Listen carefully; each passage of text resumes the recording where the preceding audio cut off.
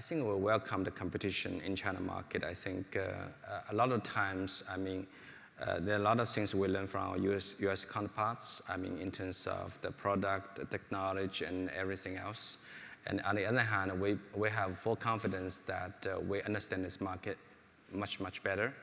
And also that, you know, it's sometimes about internet product. It's not about, you know, a better product will win. Is whoever already, you know, meet the demand of a particular market. I mean, it's difficult to change the habit, I mean, about users. So what you want is something that disruptive, I mean, to replace the older product and the platform.